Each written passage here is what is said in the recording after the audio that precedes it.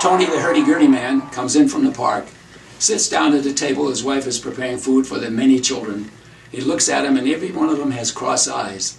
So he says, I'm going to find out. So he goes to the doctor. He says, how come all my bambinas all have cross eyes? Yeah, I don't have cross eyes. Maria don't have cross eyes. How come they have cross eyes? Doctor thinks it a while, and he says, maybe next time you're having sex with your wife, look at her eyes. That may tell you something.